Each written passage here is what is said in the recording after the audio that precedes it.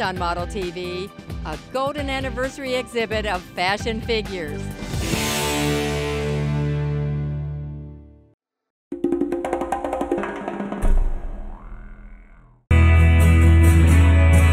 My name is Holbrook. I'm from Eastern Kentucky.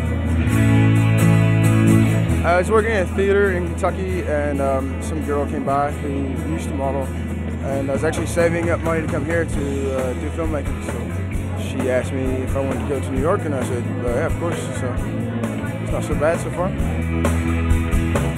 I live in Queens now. Kentucky's gorgeous, so if you go, or anybody out there should go to Kentucky. I think editorial shoots are pretty cool when you have someone who's got a really artistic view and they get that across. I think with a show it's more like a presentation, but with a photo shoot it can be more artistic and have a better view. Well, at first my dad really didn't like it so much. I wouldn't say my dad really didn't like it, he was just didn't know what was going on, you know. So, but now it's fun because they see that, you know, I'm doing what I want to do in my regular life. So, well, actually, I'm a filmmaker and a steel sculptor, so that's what I do, and this is just a job. So, I guess any artist, you got to have a job, and this happens to be my job to supply my income until that picks up. I reckon it's more for the girls, but I'm a guy, so I'm here. It's more for the ladies. It's not really my show.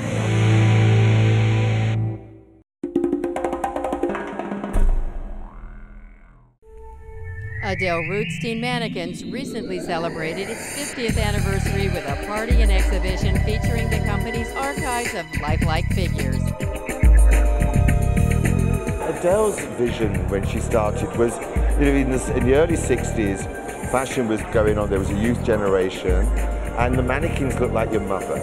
So she decided to choose the people that were selling fashion in the magazines and make them into mannequins. The model poses for 2 hours a day for about 3 weeks. And it's done in clay on an armature. From that, it's then a mold is made and you get a plaster original. And from the plaster original, we can make a production mold, which then creates the fiberglass mannequins. They then hand-finished, hand-painted, the wigs are made.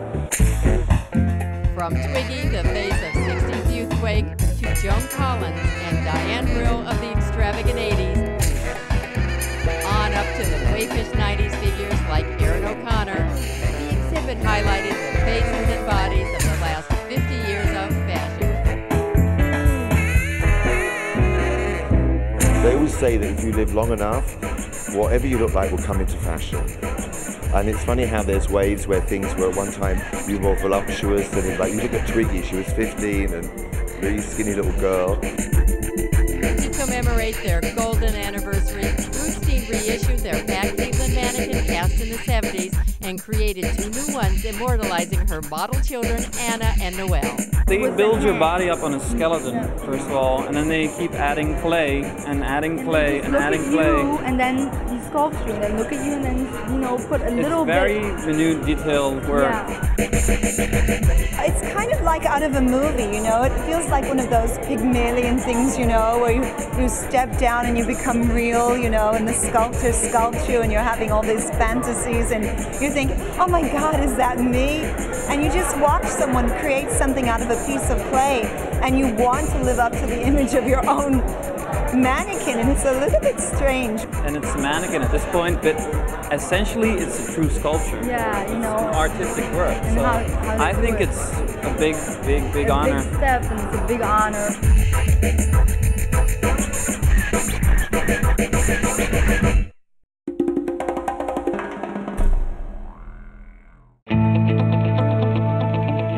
My name is Anja Rubik and I'm with Next. 21-year-old Anja Rubik's success in the modeling world proves that mother always knows best. My mom actually, she sent pictures to a competition in Poland, to a magazine, She didn't tell me because she didn't want me to be disappointed if it wouldn't work. And then the competition was organized by my mother agency in Poland. And that's how it all started. And then they asked me to come to Paris. Then I went back home because I was still at school, so I didn't make my decision if I wanted to model. So I finished school and then I decided to move to New York and start modeling full-time.